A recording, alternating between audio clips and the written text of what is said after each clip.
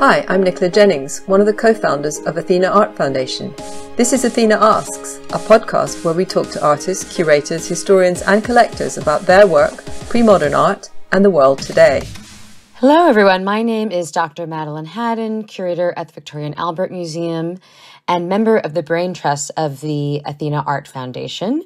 And I'm delighted to have as our guests today two brilliant and dear colleagues, Dr. David Pullins, Associate Curator of European Paintings at the Met, and Dr. Vanessa Valdés, Associate Provost for Community Engagement at the City College of New York. So we're coming to an hour, and I want to keep you both more, but I want to ask one final question that links in the show at the Hispanic Society that Guillaume, Kientz, director of the museum, and I have worked on, entitled In Search of Juan de Pareja, from Arturo Schomburg to Jazz Night, and is now on view at the Hispanic Society. Guillaume and I have seen this show as part of an important continuation of the celebration of Juan de Pareja throughout New York City. But also, including the Hispanic Society as an important institution as well within this dialogue around Juan de Pareja that's been happening since the beginning of the 20th century. So within the exhibition are two works in the Hispanic Society's collection which are really critical to aspects of this story. One is a portrait that has been previously attributed to Juan de Pareja, and the other is a copy of Velázquez's portrait of Pareja, which was very well known to Schomburg.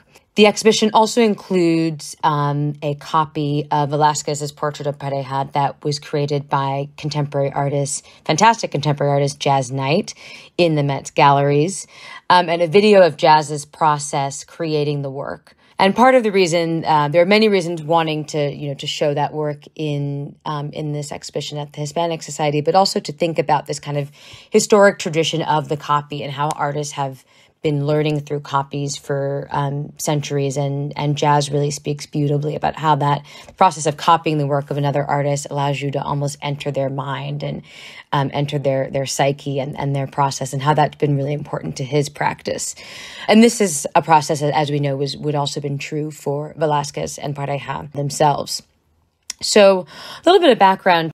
Have both of you thought about ways in which the copy can help us glean insights that are possibly impossible to consider otherwise into kind of the more personal dynamic and relationship between Pareja and Velázquez?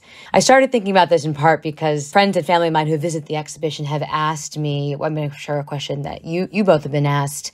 What do we know about the kind of feelings and relationship of Velázquez and Pareja towards each other? And obviously it's impossible to know that, especially not from the voice of Pareja himself. It got me thinking about ways in which thinking about their experience painting together and the copy being a vehicle that you think we can glean any insights into their relationship. As you know, I came to know Jazz's work because this was before the pandemic, actually. He had written to the department here about copying the Velázquez portrait, and then the pandemic happened, and then he came back. And when it was in a discussion with him that I realized he has such a wonderful sense of the intentionality around, just thinking about what does it mean to produce copies? How is that a learning process? And so it was in the context of that when he wanted to we have an entire program here at the Met, copyist program, where people come and if it's logistically possible, they set up their easel and they paint. And I really understood early on with Jazz, I thought, well, we should I got our digital team to make this video, in the end, sort of almost like a short documentary about him, because basically his thought process in doing that was so meaningful and so indicative of how, as you say, Velázquez and Juan de Pareja themselves were trained in a world in which copies were standard. There's also, in the exhibition is a painting that I propose is maybe the earliest thing we have by Juan de Pareja, and it's a portrait of Philip IV, but based on a head that would have been by Velázquez. And so that's, standard workshop procedure to have this head, and then you pass it around and different people in the workshop make copies. And so in that sense, there's a kind of intimacy to that learning process that I think, as Jazz has said when he was copying our painting, you come to know that painting in a way you simply never could if you just stared at it. As you say, it's impossible to know what the relationship between, and we get this question all the time, what was the nature of the relationship? We have no idea. But again, intimacy is the word that comes up for me, in part because no matter how much love, hate, resentment, whatever might have been there, you are talking about someone, they essentially lived together for 25 years. I mean, it's kind of a wild thing. They were traveling together. I also think of people anytime in someone's domestic space, like that kind of habitual day in and day out aspect of their relationship. I think, and it's something we, as you know, we're really keen on, and Vanessa can speak further to that, about people want to read out of the Velázquez portrait of Juan de Pareja friendship, respect, esteem. Sure, maybe, or not. I mean, it's also, he's a painter. It's a representation. It's not, it's a document of, frighteningly enough, it's also a rare instance in the history of art that is literally capturing the enslaver's gaze. I mean, this is such a weird object. It is literally a portrait of someone he owns. It's such a, how often does that happen? It's a very, very strange thing.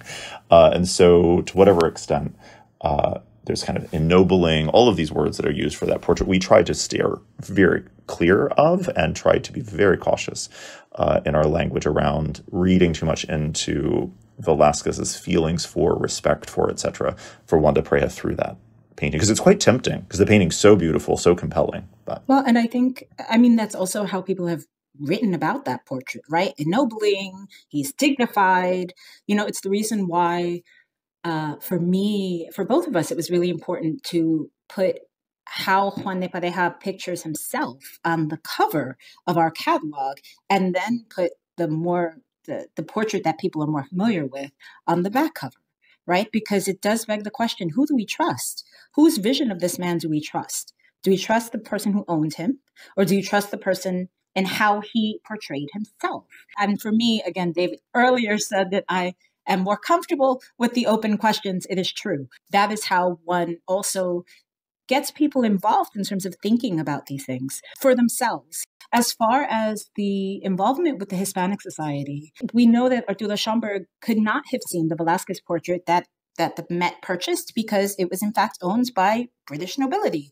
And so if he did see one, it would have been the copy that is at the Hispanic Society. And so we employed a research assistant, Cheyenne Marcano, to dig through the archives at the Hispanic Society and see, is anything come up? She was also at the Schomburg Center itself. And there's so much in terms of his correspondence that is left to glean about him and his interactions. One of our greatest dreams would have been to really have this be a New York City summer of 2023 galvanizing exhibition whereby you could go to all three spaces, which you still can, of course, but, to have had an exhibition at the Hispanic Society, one at the Schomburg Center, and one at the Met, and really these bringing together these histories of Northern Manhattan with Midtown, or the Upper East Side. That was really important to us. I love that you start with Arturo Schomburg. It's like a baton, what the Met exhibition does and then what the Hispanic Society's exhibition does. The other fascinating thing was in working with Tammy Lawson, who is the curator of the Division of Art and Artifacts at the Schomburg Center. She had mentioned that there was yet another copy of a Velázquez portrait in their collection. And that was one that was painted by Pastor Argudini Pedroso, who's an Afro-Cuban painter. And so we were looking to see what that looked like in the Schomburg Center. And what was even more fascinating was the story behind that painting, which was that this was a painter who was a friend of Arturo Schomburg, who was in Cuba. And Arturo Schomburg helps to arrange his passage from Havana to New York. He goes to the Hispanic Society to make a copy of the Velázquez portrait, and the staff at the Hispanic Society did not bring the portrait down. And so he wound up painting it on a ladder. And so for me, that backstory is way more fascinating than the actual object itself, because that also is a snapshot of what 1930s New York looked like. What do we do with an Afro-Cuban immigrant who speaks Spanish and is trying to access that space? The Velázquez portrait of Juan de Pareja has such deep emotional registers, across time. Herman Bennett, who was also on our advisory committee, he has that portrait on the cover of his study on colonial Mexico. Miriam Acosta Willis, who is foundational in Afro-Hispanic studies, she has that portrait on the cover of her study. Across time and space, but particularly of peoples of African descent in Latin America or those who study that area, the Velázquez portrait of Juan de Pareja is affecting. Drawing out all of those histories I commend you for drawing on that history and all of those, again, resonances and the effects of that portrait for many peoples. Well, thank you for your help with telling that story, because the research that you and Cheyenne did were really critical to contextualizing both of those works in the Hispanic Society's collection. And Vanessa, to your point, in the Agustin and Pedroso painting, the power of that story, of how it was created, but also that we have that crystallized in the fact that it's not finished. I've gotten that question in a number of times from the few people who have seen it so far. And why is it not finished? And how could he have finished it? I think he did absolutely the best that he could, given the circumstances. But that story is lost otherwise. So it's been great to be able to recover that again. And that led perfectly into my last question, which is going to be just to speak a bit about the relationship between Schomburg and the Hispanic Society and what you and Cheyenne were able to ultimately find. And then thinking about Schomburg's relationship with the Hispanic Society in Huntington got me kind of thinking about what was his relationship with other major collectors in New York at the time, like Henry Clay Frick and J.P. Morgan. I know from having spoken to you personally, there's so much more research that I think didn't necessarily all make it into the essay and the catalog, broadening the conversation for, myself and other future scholars and you and all of us to run with that in the future. Whatever you've been able to find around that, would love to know. Yeah, the thing about my involvement with telling Arturo Schomburg's story is that for me, it's a decade-long process. So sometimes you get very close to the material, right? And what the writing of the essay in our catalog calls me to do is to kind of back up a little bit. I'm in the weeds here sometimes. And so I think, again, what's really important to emphasize with regards to Schomburg is that this was a working class man who is known within African-American circles in New York City. He is a clerk in a bank for 20 years. This is not a man who's on par with J.P. Morgan, for example, right? There was a moment there when we were talking about the labels where I included that he worked as a bellman and as a porter, that someone said, well, why are you including that? And I said, this was not a learned man. This was not Alain Locke or W.E.B. Du Bois. Although these were his colleagues, right? Charles S. Johnson, who was the editor of Opportunity magazine, which was another important literary journal of the moment. That was one of his closest friends. These were the PhDs, right? These are like the graduates, Du Bois, Locke. These are the first and second graduates, African-American graduates of Harvard University. Arturo Schomburg graduated from secondary school in the Caribbean.